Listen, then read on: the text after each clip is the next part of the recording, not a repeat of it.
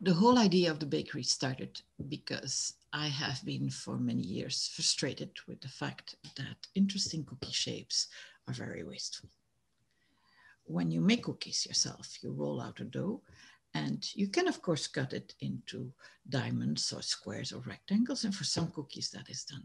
But most often you'd have interesting shapes that you punch out with a cookie cutter. And then you have all this dough that doesn't have enough space to punch out more shapes. And you reassemble it, you roll it out again, and you punch out more cookies. And it's wasteful of time, but that's not the worst thing. Because the dough needs extra flour for rolling out, it absorbs more flour and the cookies become less fine every time. So have thought for a long time that it would be nice to have cookie cutters that actually tile the plane so that there would be no waste. And some years ago, I designed such a cookie shape for Pi Day. I made such cookies and I thought they were very cool. So when I mentioned this to the other team members, they said, oh yeah, that would be great. And so we have a bakery and that will illustrate tiling. And then when tiling came up, people said, oh, we can illustrate other things. We can have an interesting tiling on the floor and we can have links with dynamical systems and with symmetry groups. And that's where it all came from. To illustrate all these ideas in the bakery, we have a baker who is standing there working, and he is in the process of rolling out his dough with cookie shapes that tile.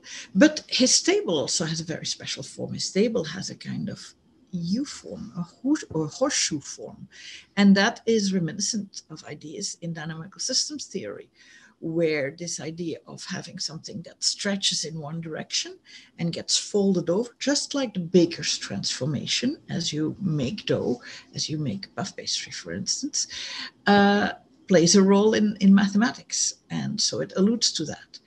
And on the floor, we have this tiling by non-regular pentagons by Marjorie Rice, who was a housewife interested in mathematics, and she designed tilings that had not been discovered yet.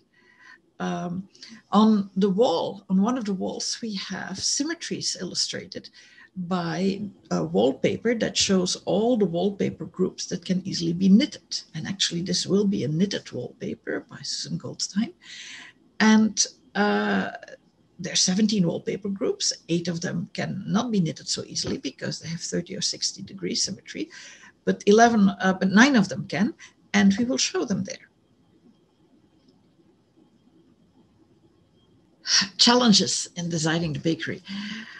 There were many, of course, because first, thinking of ideas, well, that was not really a problem. The problem was integrating them in such a way that they all fit and that it doesn't become too crowded. So there are many, many different ideas, but many are in small details in the bakery. And some participants thought that it might become too full. But as long as we keep it in details that don't overwhelm, there's room for all of that, I think.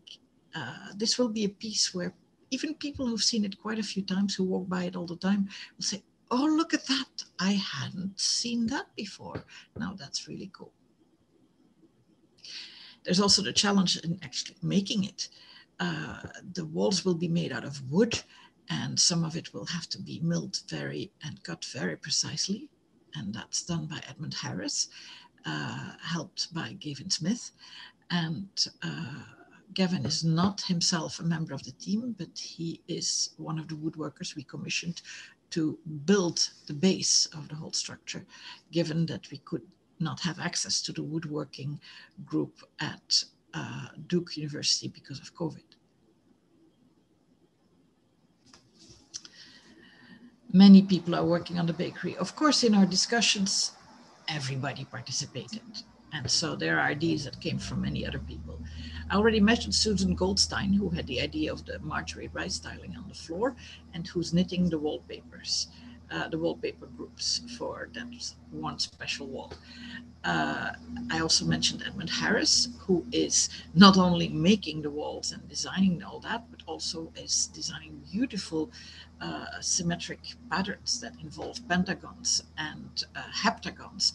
because the bakery is adjacent to the lighthouse, which has the heptagon as its organizing principle. The bakery has a pentagon, so there is a wall that connects between the two that makes that transition.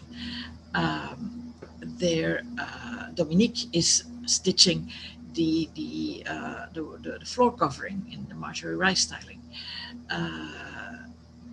The figure of the baker is being made by Mary and Liz. Liz is making the head and the paws. She's our ceramist. She makes beautiful critters.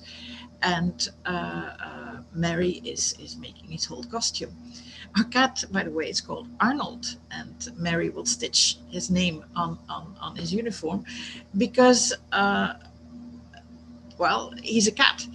And that already is linked with dynamical systems. Vladimir Arnold was a very famous Russian mathematician who worked on dynamical systems, and to illustrate the stretching and compressing, he worked with a model of a kind of diagonal figure of a cat that got stretched and so on, and then was cut back into pieces to fit back into the square, and everybody calls that Arnold's cat. So once we made the link with dynamical system, we knew our baker was going to be a cat called Arnold. I hope Arnold students won't mind too much that we are a little bit irreverent here. Other parts of Mathemalchemy with which I'm involved are, to some extent, the lighthouse. I thought I played a role in the mural that will be the link between lighthouse and the bakery. To some extent, the integration hill. I helped design the construction of the hill with its Lebec terraces and its Riemann columns, its Riemann cliffs. But I really like to be peripherally involved with everything. Unlike many of the team members, I am not an expert mathematical crafter, and so I view myself a little bit of an apprentice to everybody who's willing to replay that role.